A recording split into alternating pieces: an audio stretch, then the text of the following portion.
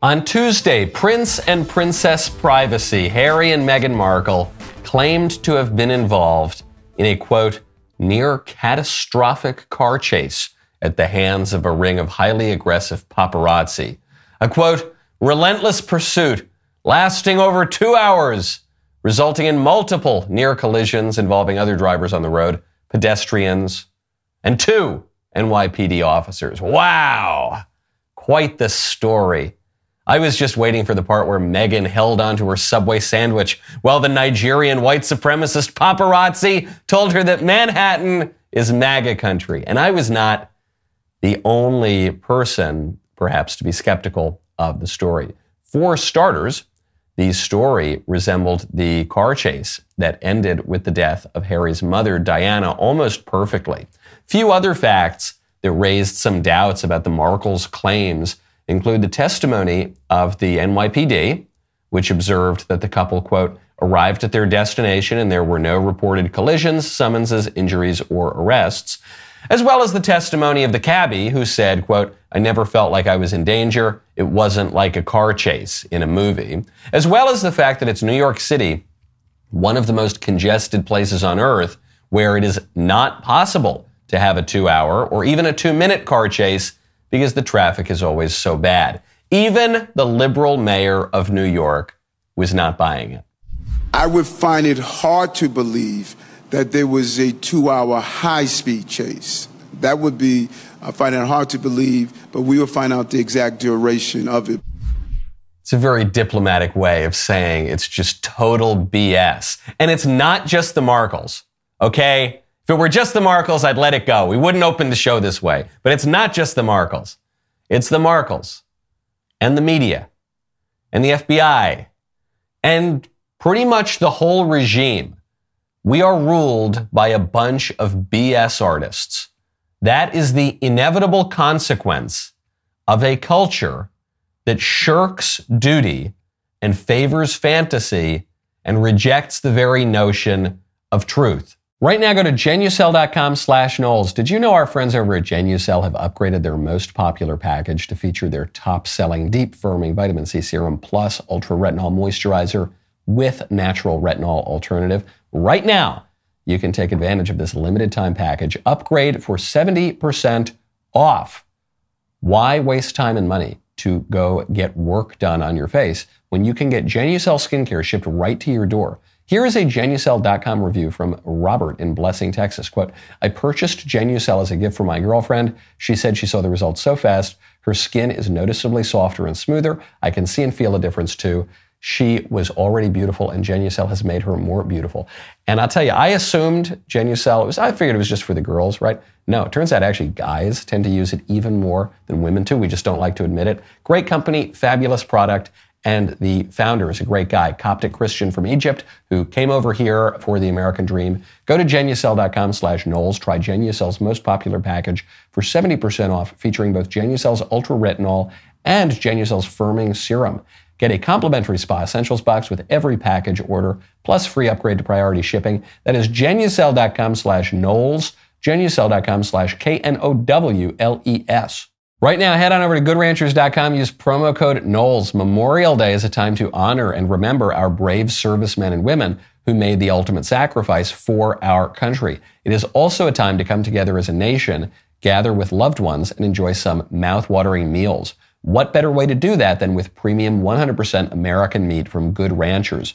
Good Ranchers is not like the other meat delivery companies that import a majority of their products. They are compassionate about delivering the finest 100% American meat right to your doorstep. Here's something special. Good Ranchers proudly offers a 10% discount to all past and present service members as a way of saying thank you for your service.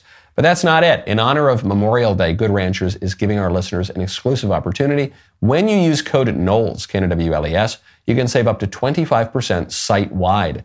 From tender steaks to succulent chicken, GoodRanchers.com has it all. I'm on the road right now.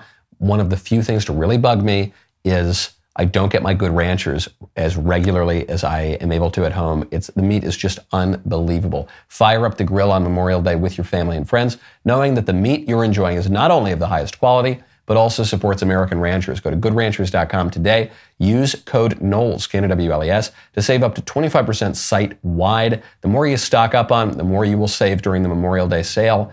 Code Knowles, goodranchers.com. Good Ranchers, American meat delivered. Did you feel it? Did the wind blow through your hair as we slid further down that slippery slope? Because you can go over to the chalkboard, you can put down another correct prediction for the social conservatives.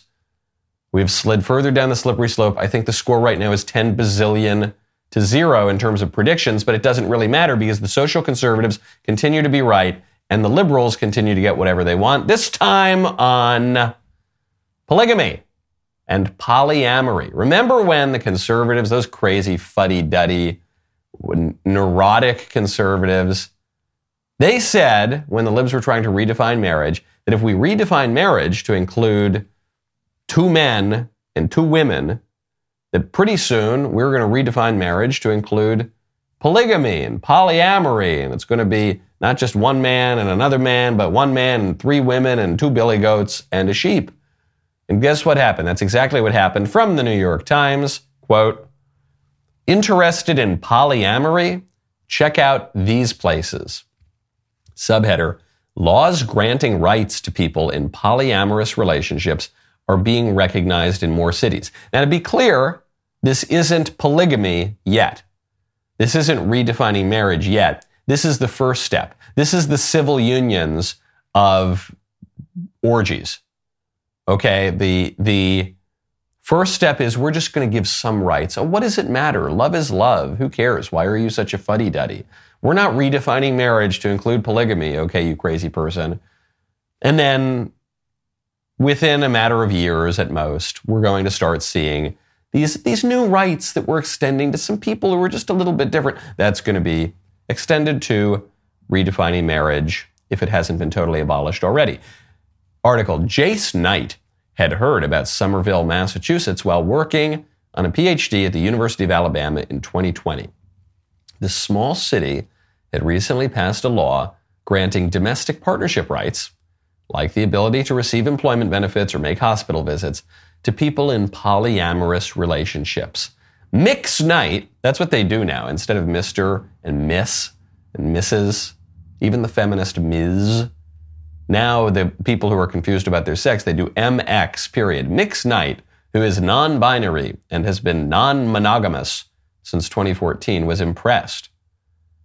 In late March, Somerville passed 2 more laws extending the rights of non-monogamous residents, this time banning discrimination on the basis of family or relationship structure in city employment and housing. Similar ordinance focused on housing is currently being discussed in Somerville City, and that's because Mix Knight has 2 partners and a partner of one of those partners, and you get the point. There are a bunch of other people like this, a bunch of other towns doing this.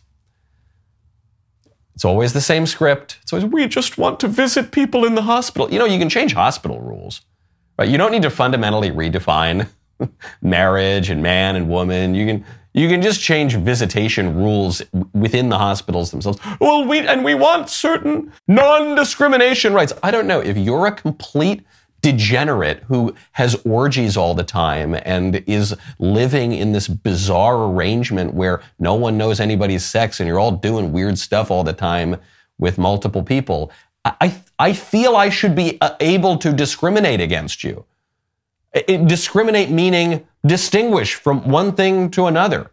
If I got 2 candidates for a job, thank goodness I'm not in the position to hire anybody, or the NLRB would probably be on my back already before the end of this show. But if I were, I'm just saying this hypothetically in principle, if I were going to hire somebody and I wanted to hire, I don't know, a guy to look after my house, someone to look after my kids, let's say especially, but let's say just someone to look after my property. And I had 2 choices. I had a guy who was an upright family man, married, took care of his responsibilities, went to church on Sunday, so just a good guy all around. And then I've got this other guy who doesn't know that he's a guy and who's constantly engaging in weird bacchanals and orgies and is just so hyper-focused on sex and porn and obscenity that it's the only thing that goes between one ear and the other that's basically melted his brain. Which person do you think is going to be more responsible to do the job? Which person is going to have a better grasp on reality and morality and the way that people are supposed to behave? But according to Somerville, Massachusetts, you're not allowed to even perceive that distinction. Haven't we gone a little bit far? Wouldn't you say there's a little bit of drift here from, hey, don't unjustly discriminate against the El Salvadoran over the Italian or something, versus, hey, don't discriminate between people who can't even understand the difference between men and women, to say nothing of the fundamental political structure. If you cannot discriminate on the basis of what people think a family is, then what you're saying is you can't discriminate on the fundamental political structure, because that's the basic political unit. But the libs are discriminating. Of course the libs are discriminating. If you think that marriage is and family is what it always has been, you're out, man. Your views are not accepted anymore. You will be discriminated against in the culture and through the law. And what will be discriminated for is going to be Mick's night with his 17 partners and their 22 partners and the billy goat. Not good. Boy, oh boy, that was a great clip. If you want all the clips and the interviews and the yes or no game and the full show, you got to subscribe. Ring the bell. We'll see you next time.